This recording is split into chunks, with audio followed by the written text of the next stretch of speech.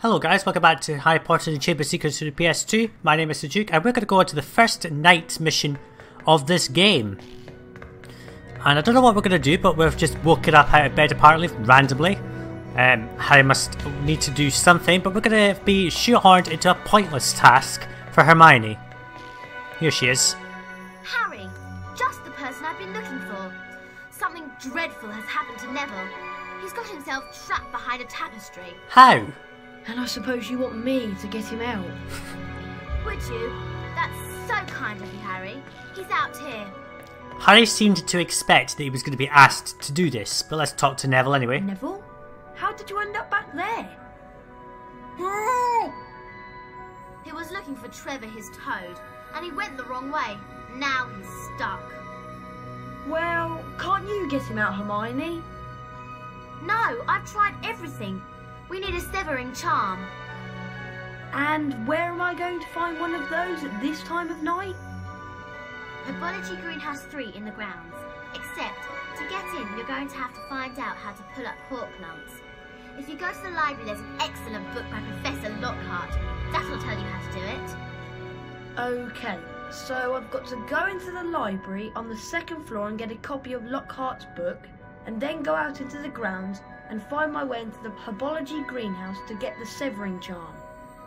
I do like how he repeats the whole thing just to make sure we know, but why is it that Hermione doesn't know how to do a severing charm, and why can't Neville just pull this tapestry to the side and get out?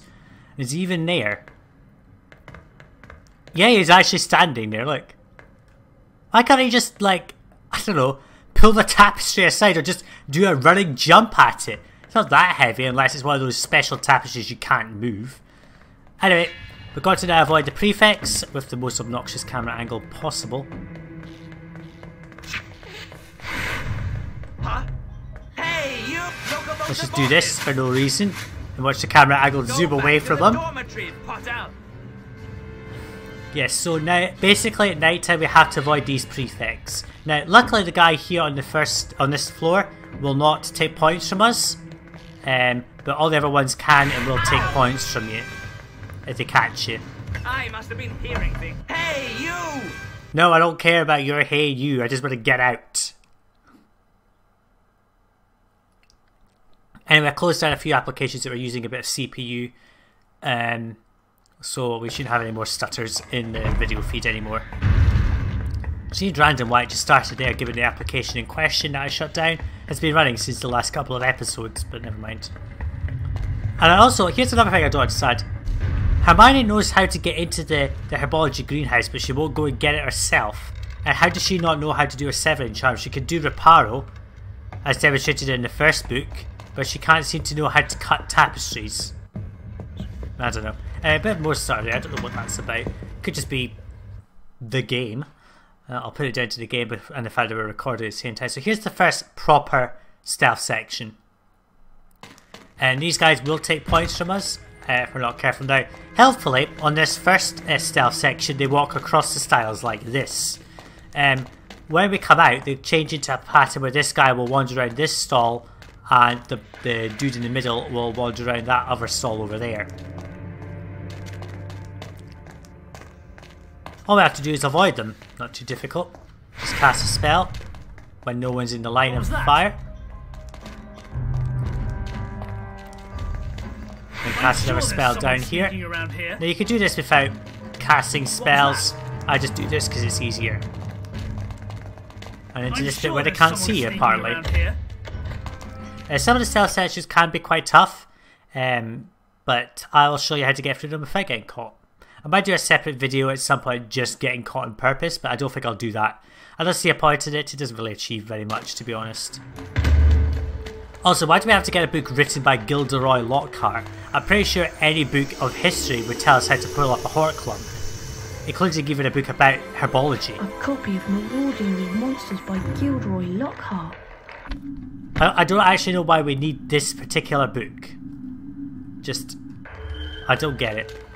Anyway, what we're going to do is we're just going to search these bookshelves to get beans. Also, I should point out that these things over here, these bits of paper, will give you hints about how to get wizard cards if you need them. As if you would need hints on how to get wizard cards. I think we know how to get them. Just gotta avoid the flying books.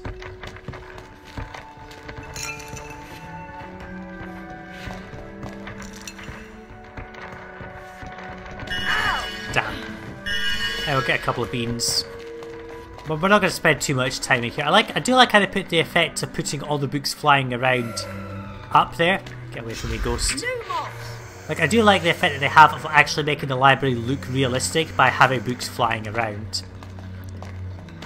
What else was I going to say? Oh, one other thing. Up these two pathways here, there and there, there's one wizard card behind different spells that you learn later. So there's 4 cards, one for each of the spells that you will learn over the course of the game. But we're not going to do that right now. We don't have any spells. So let's just exit out of the library and not get caught. So as you'll notice, the prefects have now changed their pathway. This guy's still wandering around the one in front of us, but the other two now wander around the stalls. Could just do that and not get caught very easily. That was quite easily timed. You could hang around and wait for a more opportune moment, but as time progresses they tend to get into a bit more of sync and you will get caught more likely. Let's see, is this door open over here? I don't know why you could go into the charms class. There's no reason to go in there. You don't have the Alhamora spellbook, and there's no reason to go in there either. There is a wizard card that we will get later, but I'll wait until nearer that time. Going down the floor as we go, and into the entrance hall, which also has prefects, if you didn't guess. But this one's really easy to get through, and there's a lot of open space and not much coverage. And because of their line of sight, there's a distance before they detect you. So the line of sight is basically from here where I'm standing to where the second pillar is on the left. So where that guy's going up the stairs just now, that's the line of sight of a prefect in this game.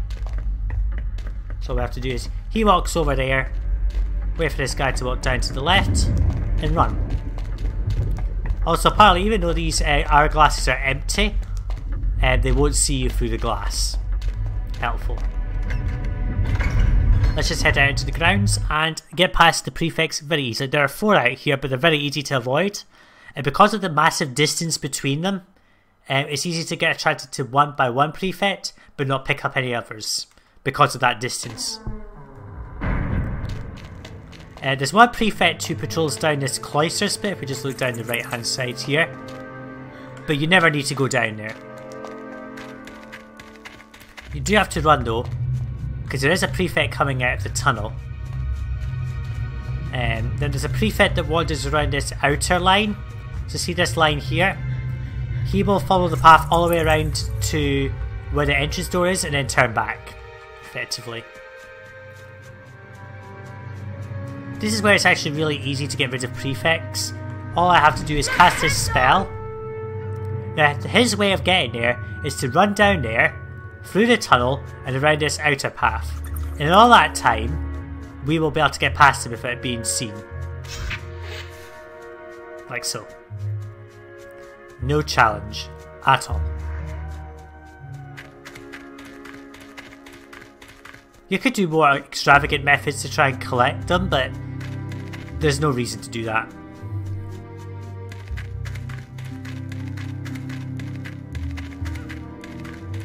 Let's head into the herbology greenhouses. Literally the only time we ever have to go in here is to get this spellbook. Other than that, it's pointless.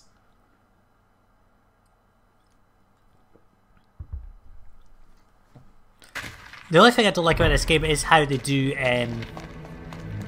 make whole areas just for one purpose and never reuse them. So apparently this door here is locked. Why, I don't know. It just forces me to do this. And apparently you have to get the book before you can do this, which is stupid.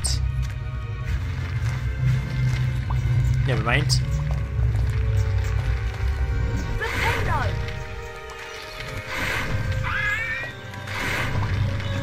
Pick up this. Throw it. Attempt to target this guy without getting hit. Let's pick up this wizard card, which just happens to be here. No idea why it's here, but it is. That's 21. And then we can get Diffindo. Apparently a 7 charm that we do require. The Diffindo spellbook.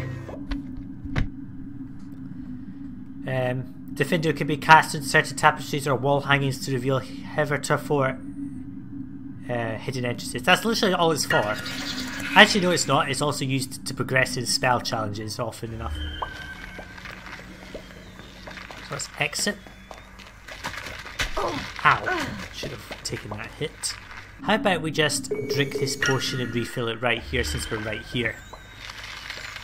Other than that spellbook, there's literally no reason to come out to the herbology greenhouse. I suppose the portable Wiggenweld potion stump thing helps. And let's just put this here. And now exit. So as has got the spellbook, let's go and, you know, help Neville. That was unfair. It almost cost me a bean. Let's see if we can get a few beans. Actually, you know, let's not bother. It's too much effort.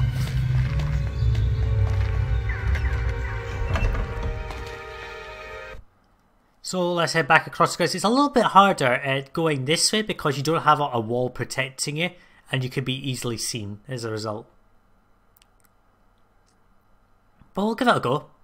If we lose points, we lose points. That's all that matters. Now, if I just do this correctly, if we can get the game to target. Let's see if we can find the guy. Diffindo!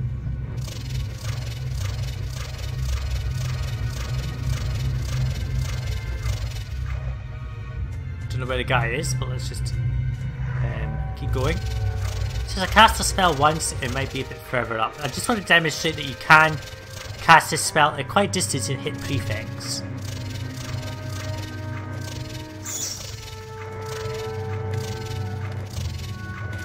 Come on.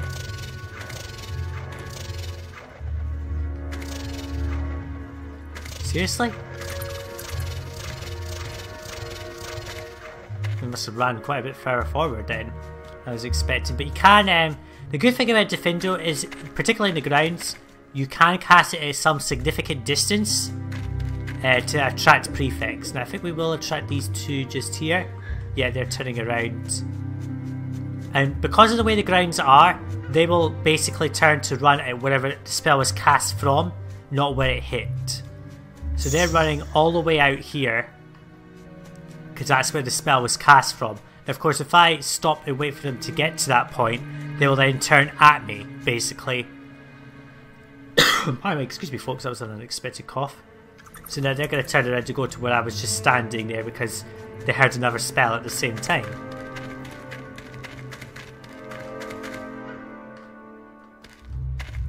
The only problem is about flicking it into the little dead zones. Diffindo! Oh, come on. What was that? Hey, you! Yes, let's get ourselves caught in here, this epic music, in my opinion.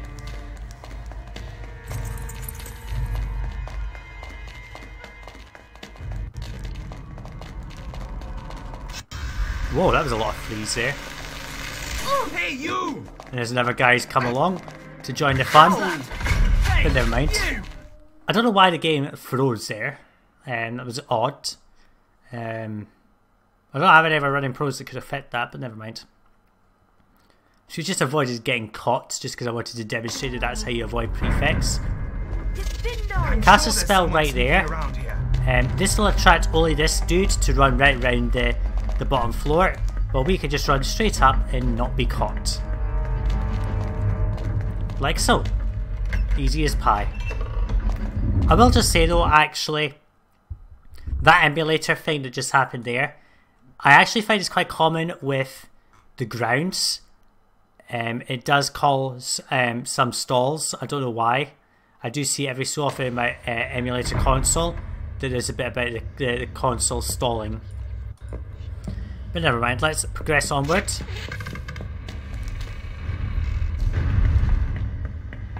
Oh, what's happened here? Oh no!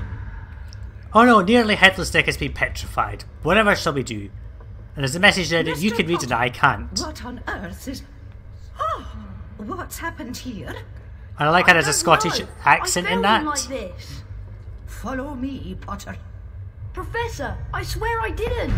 I know in the lore that Minerva McGonagall is Scottish, and I do like how in that little scene there they put that a little bit of an inflection into the way she said the words. Anyway, cutscene. Harry was taken to Professor Dumbledore's office, where he came across the sorting hat. You've been wondering whether I put you in the right house. Yes, well, you were particularly difficult to place. But I stand by what I said before. You would have done well in Slytherin. And he also discovered Fawkes, Professor Dumbledore's pet phoenix. Fascinating creatures, phoenixes. They can carry immensely heavy loads. Their tears have healing powers, and they make highly faithful pets. And, of course, Professor Dumbledore himself. I know you're not the attacker, Harry, but I must ask you whether there is anything you'd like to tell me. Come to me. Let me rip you. Let me tear you. Anything at all? No, there isn't anything, Professor. Very well, if you're sure. Good night, Harry. Night, Professor. So in that one cutscene we learned the Chamber of Secrets has been opened and Harry is hearing voices. I don't know what that means, but we will find out probably in due course. Possibly in the next couple of videos, actually. So now we're just going to get back to the common room and help Neville. I don't understand the point of this door because it's always locked.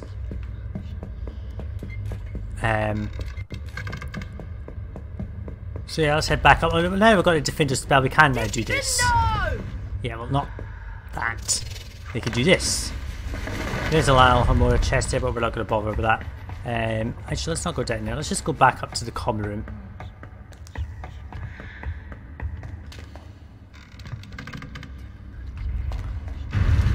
This will probably be the last recording I'll do for today. The recording I did yesterday. No, not yesterday. What am I saying? Yesterday, as if the video was uploaded yesterday. No, that's not the case. The recordings I did earlier, so the previous two parts were recorded on the same day, and this will be the last one for the day. Just because I've covered quite a bit of content, and I don't want to push too much into the game. I want to just sort of take it nice and chill. But I also want to do some recordings for other content today as well. Hey, you! Hey, you! Let's just get caught for no reason. Just because I like these scenes. You shouldn't be out at night. Go back to the dormitory. Love how he doesn't move his lips for that. Oh, stalls again. Ow!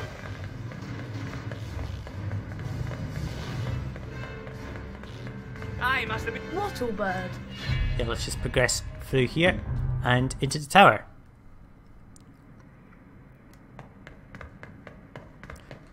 Yes, and we can now get Neville free. Now, I'm actually going to do this here because otherwise, when you go back, I'll explain in a minute. Actually, Thanks, Harry. I thought I was never going to get out of there. Nice one, Harry. Well, all this excitement has worn me out. I think I'll head off to bed. But Hermione, nearly Headless Nick has been attacked, and I'll tell you in the morning. no, you won't because you won't even speak to her about it. So what I was going to say is, if you go into the reading room and then come back out and then do that, there's a really obnoxious sound effect that plays across the top of all of them speaking.